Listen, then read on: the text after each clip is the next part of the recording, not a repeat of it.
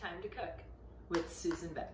Well, today we're going to make our fudge. It's Christmas time and it's time to get some of those holiday goodies underway. Well, today I'm going to make a fudge recipe that, after having tried many different ones, I have come to like best. This one is made with marshmallow cream.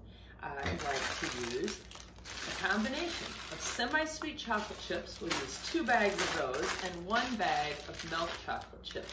We'll be using a stick of butter and some sugar and evaporated milk today for our fudge. This will be making a 9 by 13 inch pan of fudge. If you don't want to make that much, it's easy to cut this recipe in half and just use a 8-inch square or 9-inch square baking dish. All right, we will want our baking dish to be greased today, so we will go ahead and do that and set it to the side. And then we are going to be measuring our other ingredients into 2 bowls. We will start with, this is the bowl that will go hot, I should call it. This saucepan is going to go onto the top of the stove, and I already have measured out 4½ cups of sugar. Yes, fudge is rather rich, as you can see from every single one of these ingredients. All right, into that sugar, and I like to give my evaporated milk a little shake. This is a 12-ounce can of evaporated milk, standard size. I like to use a can opener that will punch a hole in 2 sides of the can. That allows some air to go through and makes it pour better. Now, this sugar and evaporated milk is going to go onto the top of the stove on one of the burners, and we need to get this brought up to a boil, and we're going to stir constantly so that it does not burn, because it's very easy to burn sugar, and we're going to keep it at that high temperature for about 4 minutes. We need to break down those sugar crystals and get everything to melt without burning. Okay, I'm going to set that to the side. I had a note on my recipe that I should use the largest saucepan I own. Well, I didn't follow that direction today, and if you watch all the way to my deleted outtakes and bloopers, you will see why it is best to use something larger than a 2-quart saucepan. The next part is to put my other ingredients into a bowl, and I want this done before I start messing around with that hot oven and worrying about burning. I am going to have all my other ingredients ready to go, and the heat of the milk and sugar will melt these together. So both packages of semi-sweet chocolate and my 1 package of milk chocolate chips. Just like my peanut cluster recipe that I posted probably 2 Christmases ago on my YouTube channel, I like the combination of chocolates. My peanut cluster recipe also uses some almond bark in it as well. Today we'll stick with just these 2. Now, to help this butter melt more quickly, because remember, this is not going into the saucepan on the top of the stove. This butter has to melt by the addition of our boiling sugar mixture.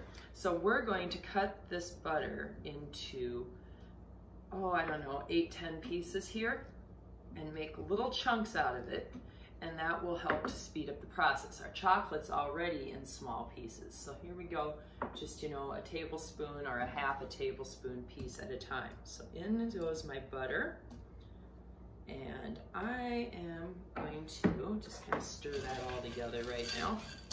And then the last thing I'm going to add is my marshmallow cream. This is a 7-ounce tub, and I'm just going to use the whole thing again. In this goes. I want this all ready so that when my boiling sugar mixture is ready, I can just pour it over the top.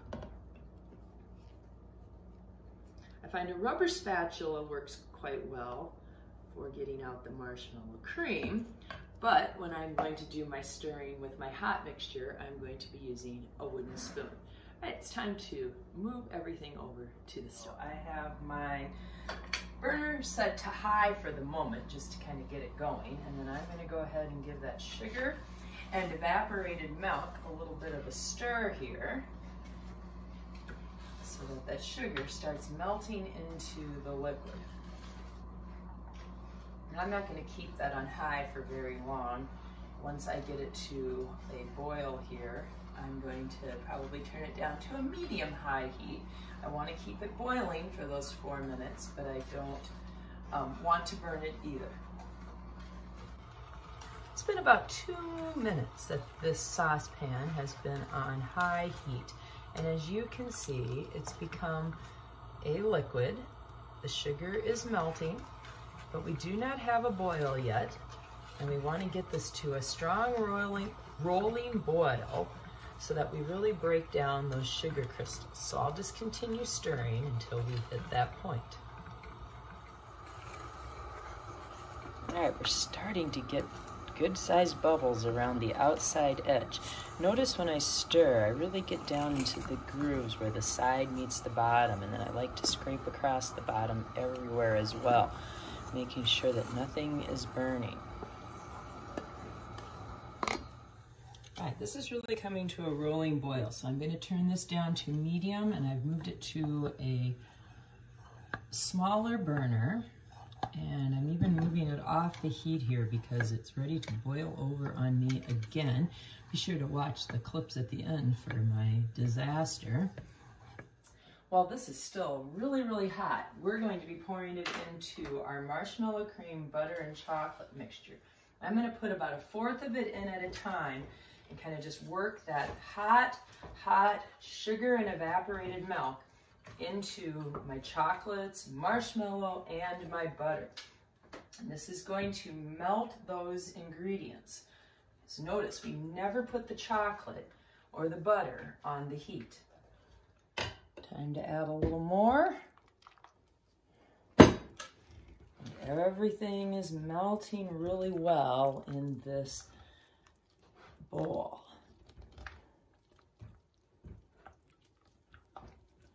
Okay, last pour.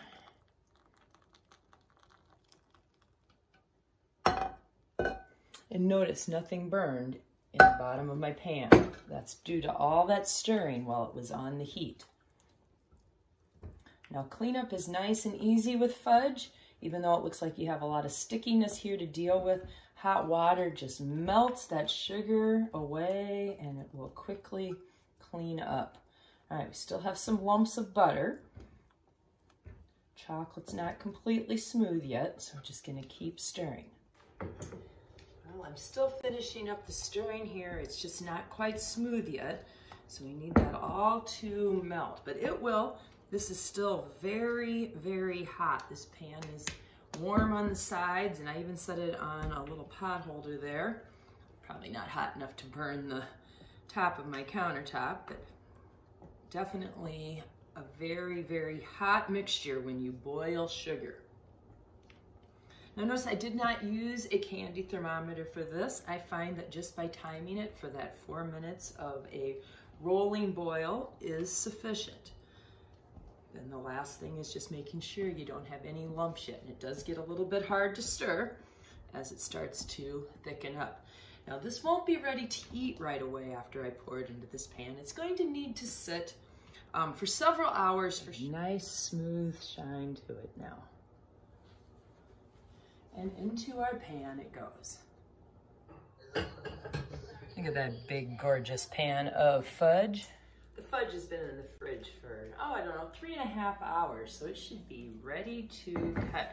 I had it covered tightly with some saran wrap, and that's how I will leave it if I want to just leave it in the fridge. My favorite way to store it is to put it into some tins. All right, let's slice into this. Now, this recipe, I've tried many fudge recipes, and I just really, really like this one because it is just so creamy and smooth. The texture is just perfect and it never turns out grainy. I mean, I've had some really gritty fudge before and you know, I just don't enjoy it. So this recipe, and I think it's because you add that hot mixture of your evaporated milk and sugar onto your chocolate chips and you just stir and you add a little more and you stir and it seems to just really keep that texture nice and smooth and you just don't end up with lumpy grits. The other key thing is making sure you boil that sugar for long enough. Let's give you a close-up look of this. You can just see how smooth that is. I mean, there's just no grittiness, no sugar crystals in that at all. Unbelievably smooth, and to me, that is a sign of a good piece of fudge. Now we are getting to that rolling boil. I'm going to turn this down to medium. That should keep it. Ooh, I'm going to turn it off because I just made a disaster.